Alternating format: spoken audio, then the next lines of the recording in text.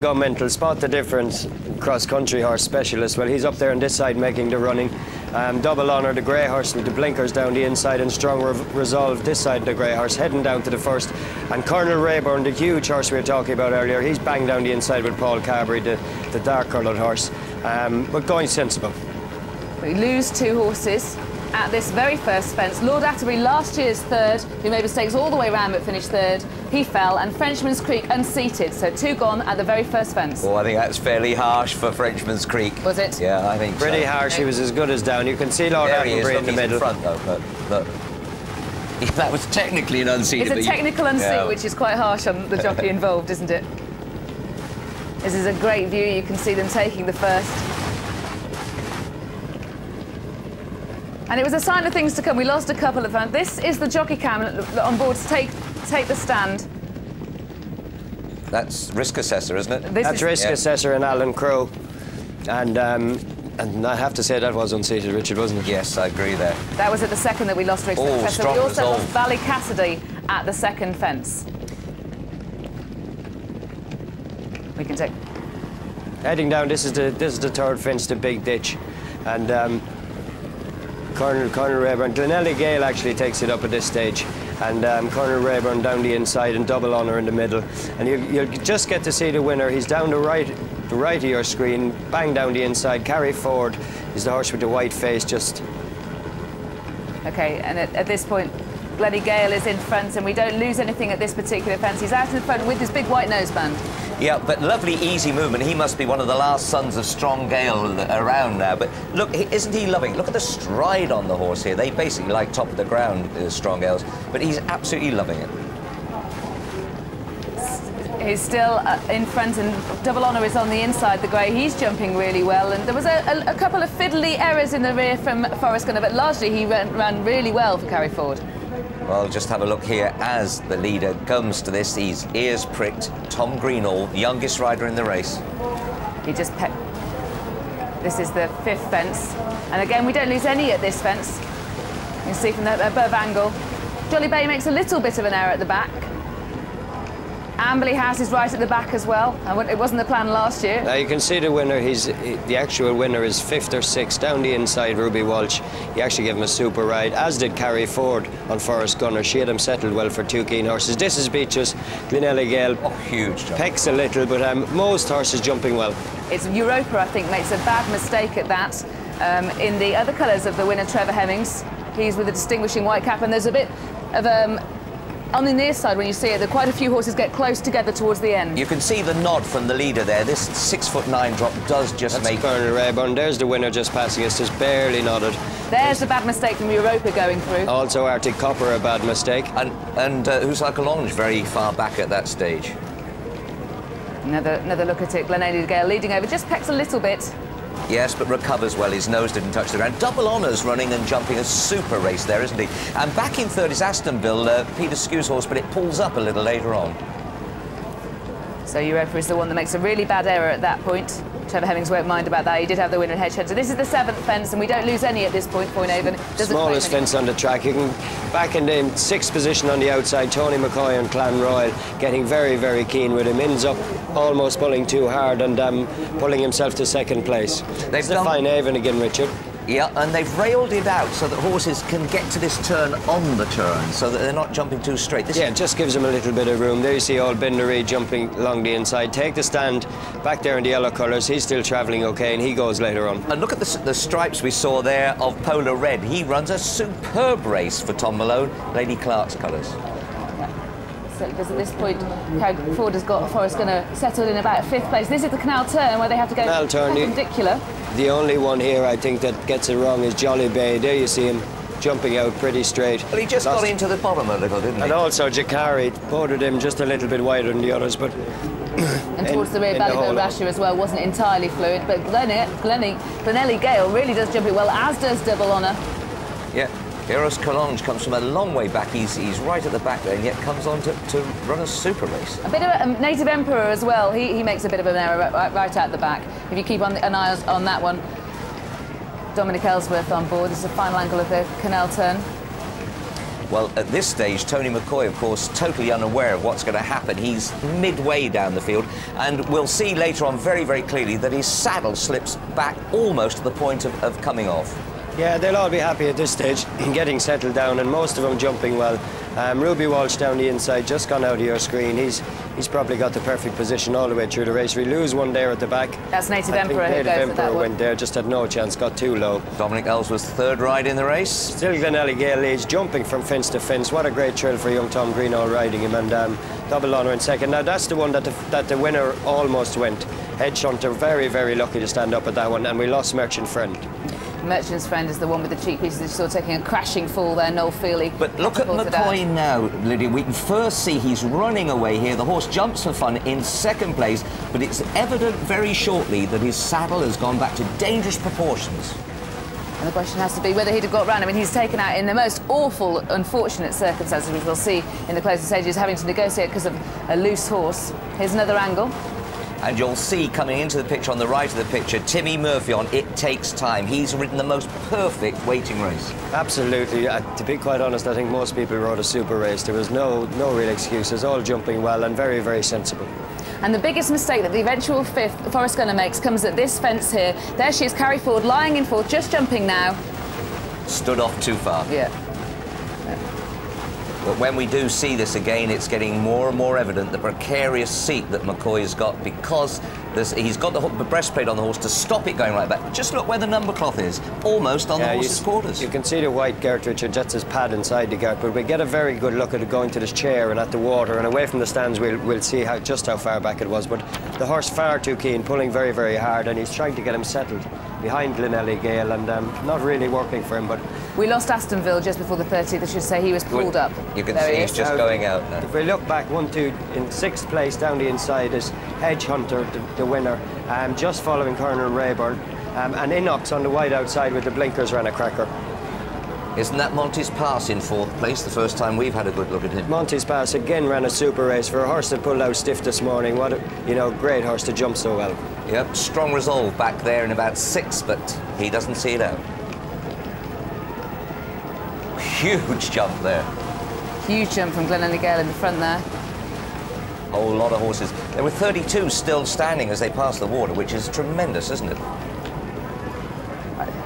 Heading towards the 14th now, Glenelly Gale still in front. Clan Royal is in second, Double Honour in third. No fallers at this fence, but the loose horses are about to cause quite a few problems. And you'll see the jockeys taking evasive action as well. We've got Tom Greenall in the red hat here on the right of the picture, Tony McCoy in the white hat next to him, and then we've got Double Honour third, and Montes Pass back in fourth place. And heading towards the chair, Tony McCoy elects to switch to the inside on Clan Royal, the inside of the long-time leader Glenelly Gale. There he is, there's the loose horse out to the front, and Tony McCoy switches to the inside there. But what a ride Tom Greenall's having, you know, yeah, young fella doing well and giving this horse a great ride. This is the chair, and Clan Royal absolutely stood a mile away from it, and so did Montes Pass. There goes Take the Stand, the Gold Cup second. Double Honour, there he goes through, he makes a bad mistake at the chair. Take the Stand, the Gold Cup second goes, there he goes in the yellow colours, he's unseated. And Amberley House, 2/3 of the way back there, never got into the race, did he? No, Amberley House right out the back. Another look at Double Honour. There he's on the left-hand side. He makes a terrible mistake at the chair. Well, I think he just drags his feet through it, you know. It doesn't actually impede him. No, fair enough, that's true. And here comes Take the Stand in the yellow colours. Disappears down into the hooves. Not a nice place to be. And Leighton Aspel really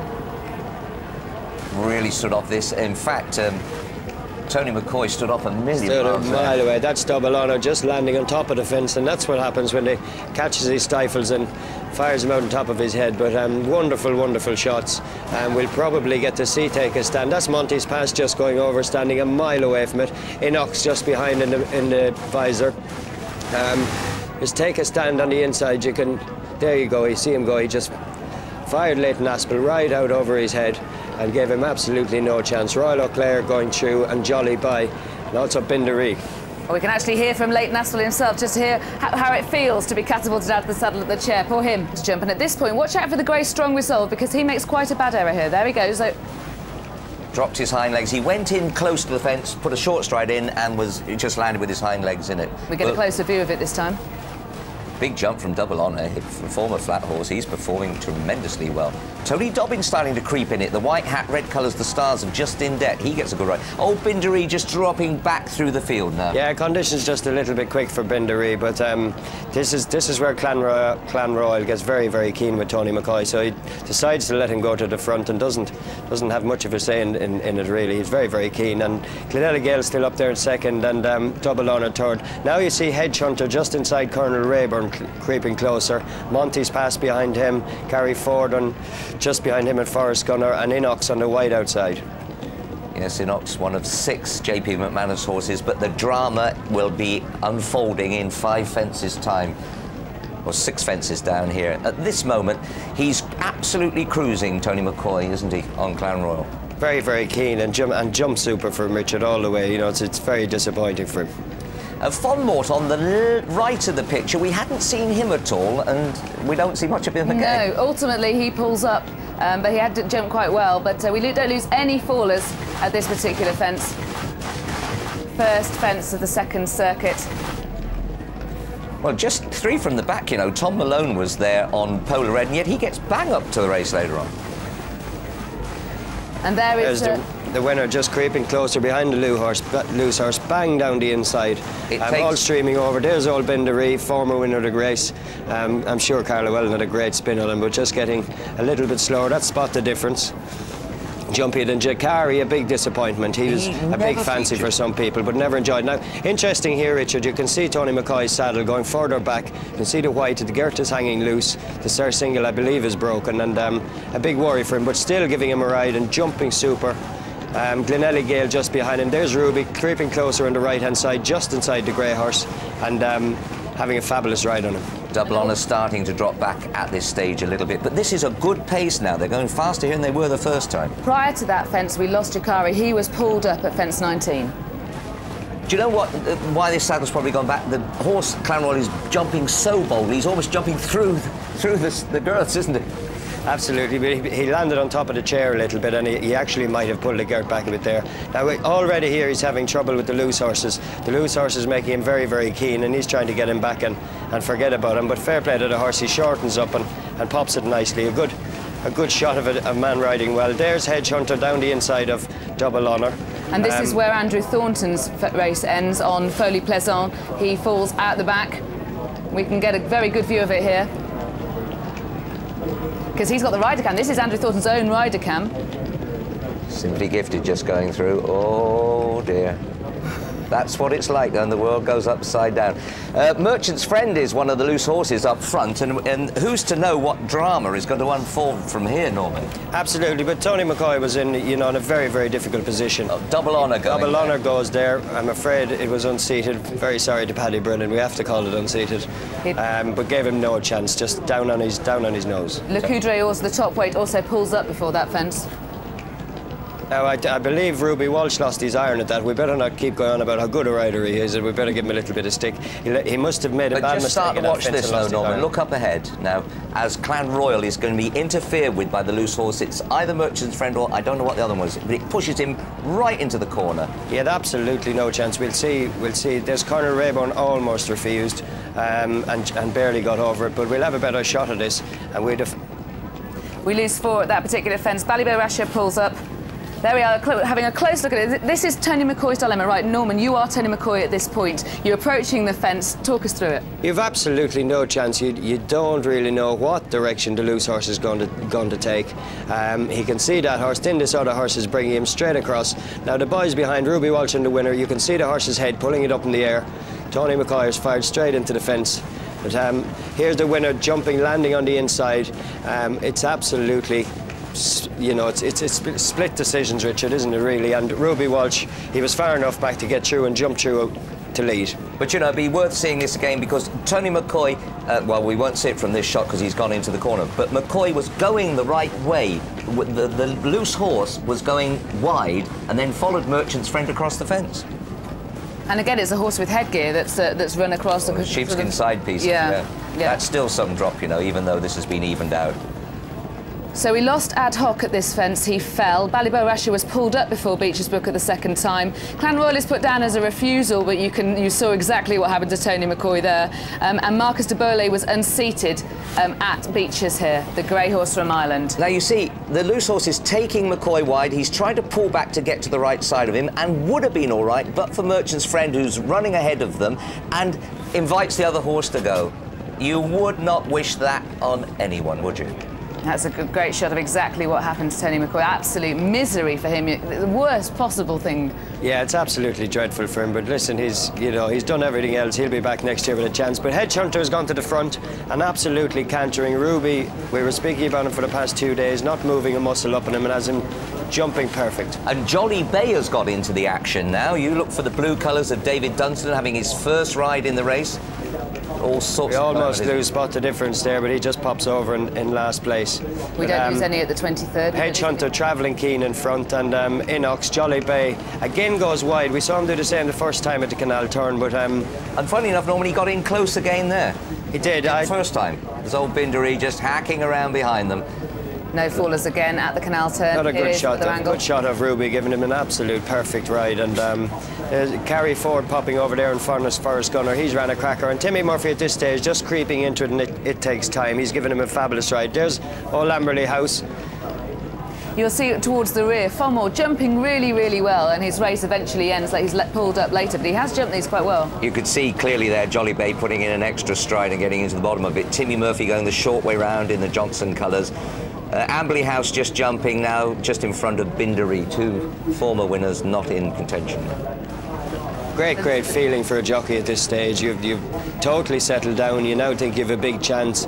Ruby Walsh must have been absolutely thrilled. Probably a little bit worried that he was in front sooner than he liked, but horse is jumping from fence to fence for him. Look at Carrie Ford. She's in exactly the right position because she's trying to save the suspect Stamina there. She's ridden a great race. Yeah, she gave him a fabulous ride. We all thought he'd probably be a bit too keen with all the runners, but she settled him in and got him jumping. But here's Hedge Hunter in front. They all beginning to creep up. Royal O'Clair getting into it on the outside. Simply Gifted just getting it. And there's Timmy Murphy creeping along. And Colonel Rayburn, I believe, was pulled up just before that fence.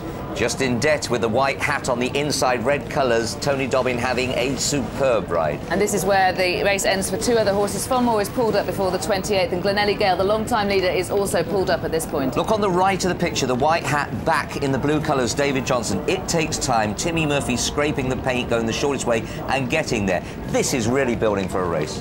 And Carrie Ford, with big face, Forrest Gunner, the eventual fifth. She's buried in the middle of that pack, and eventually she'll switch wide to make her challenge, Norman. Yeah, she did. She did absolutely nothing wrong on him. And Polar Red, a real outsider. He's ran a cracking race. He's just coming around the outside of him for young Tom Malone. Jolly Bay is second last, and he's just feeling the pinch a little. You can see him beginning to spread out. You don't want to get as far as the second last and fall over. And Ruby in front, he's absolutely cantering, double handful. He just doesn't know when to press the button. And look how many horses are in with a shout at this point. It's tremendous. 21 finished, don't they? All jumping well. One we haven't mentioned is in the red colours, white sleeves, Nil Desperandum. He's run a super race. Look on the left of the picture. From the right there, you've got Tony Dobbin and Justin Dett just starting to weaken. But at this stage, if Hedge Hunter keeps his legs up, he wins. Yeah, he's absolutely cantering, and it takes. We saw Richard Dunwoody do it a few years ago on Mini Homa to jump the final fence and actually take a pull. It takes a lot of balls to do it, and one man has got him as Ruby Walsh. He's given his horse a fantastic ride. But that's Hedge Hunter, Simply Gifted, jumping Royal O'Clair just alongside him. All these horses have ran out of their skin, really, but there's only one winner. He's absolutely cantering. You kept saying up to that point, oh, keep hold of him, Ruby, keep hold of him. You were right in the race with him. Yeah, I did. I thought the only way he'd get beat is if he actually went for him. But when he went for him, he picked up. And I must give David Casey a mention because he got this horse schooled around here last year, and he's a lot to do with this. He's looked after this horse all his life, and a great day for the Mullins family. The saddle slipped back on this fella too. Just look at this, where that is. That's gone fair back. And a great ride from Christian Williams. His first ride finishes second on Royal O'Clair.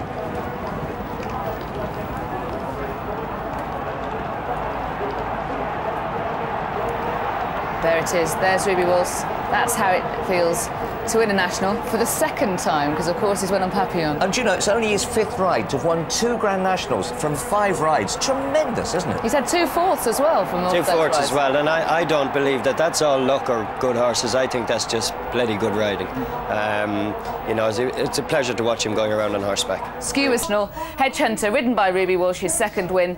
Willie Mullins was the trainer. He was the 7-1 favourite. He was a faller at the last year. He was a winner this year. Royal Leclerc was second at 40-1, the Gold Cup 4th for Christian Williams, his jockey. Paul Nicholls, his trainer. That's much better from his runners in this race. In third, Simply Gifted finished best of John Joe's quartet. Probably not expected beforehand, 66-1. And in fourth was It Takes Time. He finished the best of Martin Pipe's quartet. Forrest Gunner, there he is. He was fit. That's equaling Rosemary Henderson's best ever finish by a woman. Carrie Ford has equalled that. Fiddler's Pike was 5th in 1994. In 6th was Nil Desperandum. In 7th, Inox. In 8th, Heroes Collonge. In 9th, Justin Debt. Last year's winner, Amberley House, was 10th. The 2002 winner, Bindery, was 11th. Is No Good was 12th. Polar Red was 13th, a big run from him. In 14th was Jolie Bay. In 15th, L'Aventure, the only mare in the race. In 16th, the 2003 winner was Montes Pass. Strong Resolve, he made a mistake at the water. He finished 17th, eventually the Grey. In 18th was Spot the Difference. 19th, Arctic Copper. 20th, Europa. And last of the 21 finishers was Chamois.